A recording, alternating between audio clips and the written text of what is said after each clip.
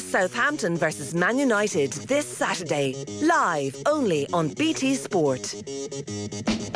You're welcome back to the show. It's Richie McCormick here with you, and it being Thursday, it's time to check in with John Giles. John, good evening to you. Evening, Richie. We've had another busy week. This time last week it was all doom and gloom around Manchester United. We were talking about a 4-0 defeat to Brentford and how things looked completely dire for them. What a difference 7 days makes, and what a difference the result against Liverpool makes. They look like a team reborn on Monday night against Liverpool. Well, there's no doubt about that, Richie. They were excellent. Nobody, I think, would have expected the performance they put on. It was very, very good. But you'd have to say Liverpool were far from their best as well.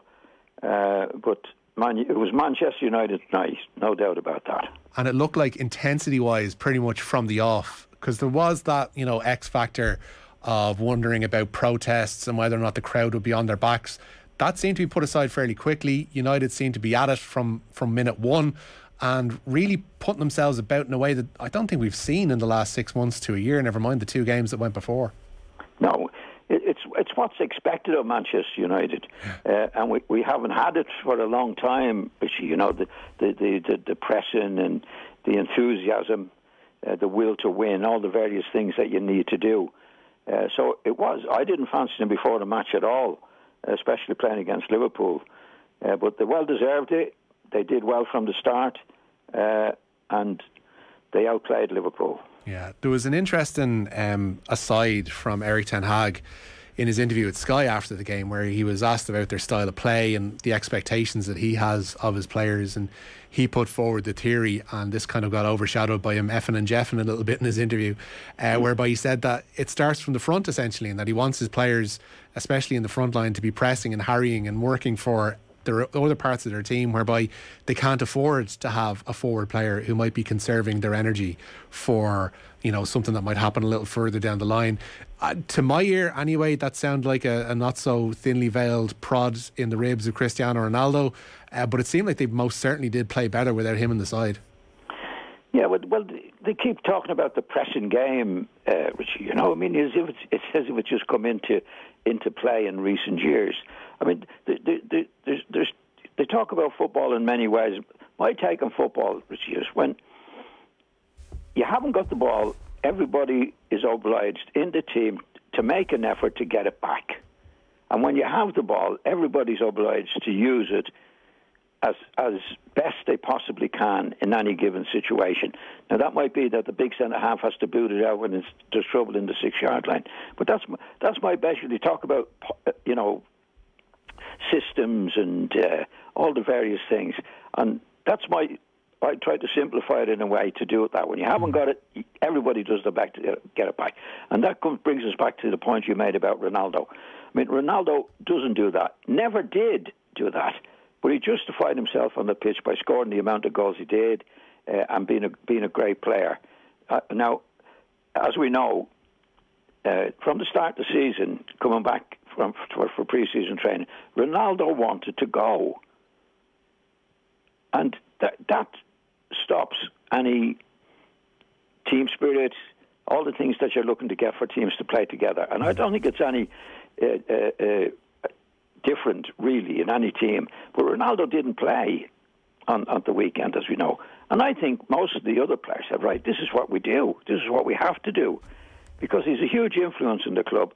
He wanted to get away. He made it known he wanted to get away. And I think the manager should have let him go from the start. And with the bad defeats that they've had, now I can't blame Ronaldo on everything for that, but he's certainly not going to press and do what needs to be done at times. And they did it and did it well and played with a spirit that all teams should be playing with and hasn't been there for Manchester United. And totally outplayed Liverpool, who were poor by their standards since the start of the season, actually. Yeah. And well deserved to win the match. One of the best traits of a manager is not necessarily who they can go out and buy and identify in the transfer market, but it's making use of the tools that you already have at hand. And there's no question, I don't think, that inside of Marcus Rashford there has always been a very good footballer. Inside of Jadon Sancho there's a very good footballer. They haven't shown it necessarily in the past 18 months. Those displays that they put in on Monday night showed that Erik ten Hag is capable of drawing the best out of them. I guess consistency is what you're going to want from them, and showing that they can do that week in and week out from this point onwards. Yeah, but we have to see that now in the next match, Richie, and the match after that, and the match after that. That's the first time they've shown it for a long, long time. You know, when the interim managers was there, they didn't show it at all. So I think, you know, it takes a manager like Ten Hag to get used to the situation, Richie. And I probably honestly believed, well, I'll get the best out of Ronaldo. He might want to go, but I'll talk him round and that. That didn't happen. But the rest of the players in the dressing room can see that and say, what's going on here? If he's not having to go, why should we all have it? The team spirit is a very thing. It's a very hard thing to get, Richie, and very easily to lose. That if everybody's not having to go together, it goes. And we haven't seen a team spirit from Manchester United for a long time. We did the other night, and I don't think it's a coincidence that Ronaldo wasn't playing in the match. Team spirit is certainly a very nebulous thing. The Casemiro signing is obviously going to be big for them as well. They might have one or two to come in afterwards. Anthony looks like it might get done from Ajax, but Casemiro we've probably seen a lot of with Real Madrid over the last decade or so. Looks like the kind of player that they probably need in midfield, United. Yeah, he's been a very good player for quite a few seasons now, and it should be better. But it's down to the relationship that the manager has with the rest of the players, Richie. I think, you know, in the dressing room, if the players are not all together, and they haven't been all together up to yes, that's the first time we've seen them together. And I think the Ronaldo situation was a big part of that. Now they should be on their way to get this new player in who should be a help to them. But the players that they have there, I mean, Manchester United have got very, very talented players, and it's just their spirit in recent times that they haven't showed in a way that they showed against Liverpool. Yeah. But I think that this lad coming in has been a good player for Real Madrid for quite a few seasons. But what they need now is to repeat the performance that they had against Liverpool and to get a consistency to their game that you'd expect from Manchester United. Yeah. They have the players, in my opinion. Southampton away for them on Saturday lunchtime. Gavin Bazunu might have a busy afternoon in the Southampton goal. On the other side of that fixture last Monday, John, Liverpool again looking underwhelming, again looking a little bit undercooked, and injuries certainly play a part, but one of those consistent players in terms of constant appearances has been Trent Alexander-Arnold, and he had another poor game for them on Monday. Yeah, well, I've never been a fan of his as a full-back. I think when he's on the ball and going forward, Richie, he's excellent. His distribution of the ball is great. He makes goals. But I think what's happened this season, he's at his best when he's going forward. He's not at his best when he has to defend. And Liverpool, in the few matches that we've seen this season, you know, where the three matches that they've played, have been defending more than we've seen them at any time since Klopp has gone there. So now he's not in his best part of his game, which is going forward. And the other night, against Manchester United the other night, I mean, he was very, very much at fault in the first goal. You know, he let the left winger get behind him, and if you look at it again, he wandered across the pitch back to the goals when the winger went around him. You know, instead of flying back and getting into a position, and actually he might have that was Elanga. Elanga, he might have got a little tackle on Elanga if he'd rushed into the box. Yeah. But he hasn't been a good defender. But on the ball, he's brilliant. But now that Liverpool are defending more, then he'll be exposed more. Yeah, it's a worry for them for sure going forward. The injuries showing no sign of abating for them. Football on Off the Ball, of course, brought to you by Sky. All the football you love in one place across Sky Sports, BT Sport and Premier Sports. We were both watching this on Sunday, John. Manchester City's game away to Newcastle, where it was a 3-3 draw. And City, for the first time in midfield, certainly looked like they could be exposed. Newcastle, a decent side, but certainly not in the upper tier of the sides that they'll face later on in the season. No. Newcastle were very good. I think the manager's made good signings there, Richie. I think to be better. I think as the season goes on, they have more money to spend.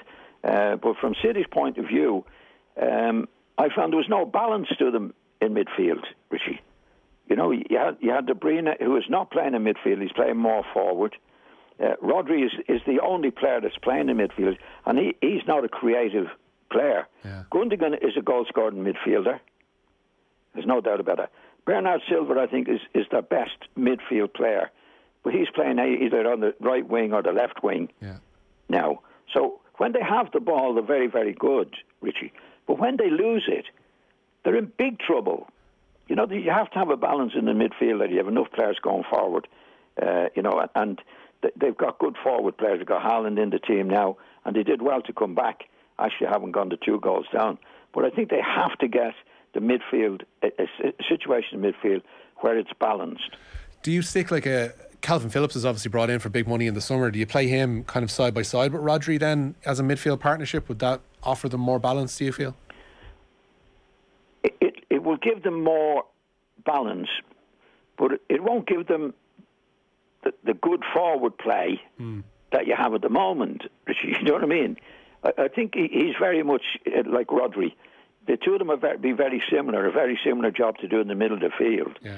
I don't think him and Rodri would go together in the middle of the field, because if you put him in, then you're losing one of the really, really good players, whether it be Bernardo Silva or one of the players in there. I'd have Silva in there with Phillips or Rodri. Okay. But they have to get that balance in there, Richie, because obviously they'll score goals, but they concede too many goals, in my opinion. City, that there's no need for it. Yeah, certainly they look like they were able to be cut open at will, particularly in that first half last Sunday. I want to touch on Leeds as well, John, because last week, again, this is like how fast a week has gone. You were kind of worried about how they would perform throughout the season and that they might concede too many and need to outscore themselves almost to try and keep themselves afloat. They looked very good against Chelsea. I don't know how much of an element it was Chelsea making them look good, but certainly some of the signings at Leeds in the summer look to have settled in very quickly. Rocca and Tyler Adams in midfield in particular. Oh, yeah. Very, very good, Richie. I thought they'd be struggling against Chelsea. And Chelsea are one of the better teams, as we saw. They were very good the week before against Spurs. But Leeds were very good, especially in midfield. They signed three new lads in there, Richie. I'm just trying to have the names written down somewhere. I can't find them at the moment. I think Rocca was in there as one of them. You've got Tyler Adams, Mark Rocca, and Brendan Aronson. Aronson, yeah. And I've never seen them play before, Richie, but they were very good, and their display against Chelsea was excellent. And they totally outplayed Chelsea, despite the stupid comments that Tuchel, he's come out with a good few stupid comments in recent times, that they deserve to win the match. They were well outplayed. Chelsea started okay, but the goalkeeper made a bad mistake, as we saw. Yeah. But Leeds were the better team.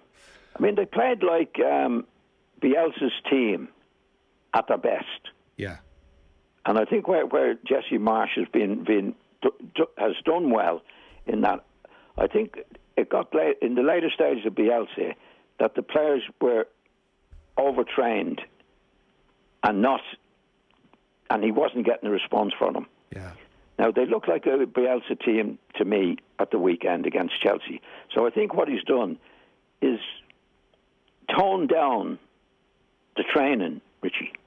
Do you know what I mean? Yeah. In other words, he's not doing it day in, day out, as Bielsa was doing it. He's doing it on certain days, but giving the lads a break so they have energy to play and energy to go and do what's needed to be done on the match days.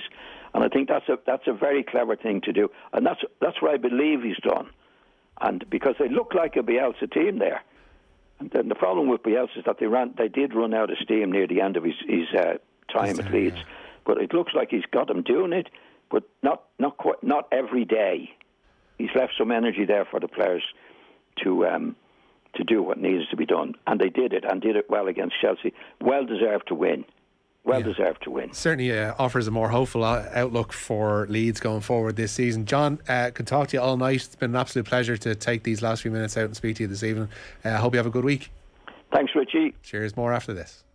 Football on Off the Ball. With Sky, Liverpool face Bournemouth in the 3 p.m. kickoff this Saturday. Live only on Premier Sports.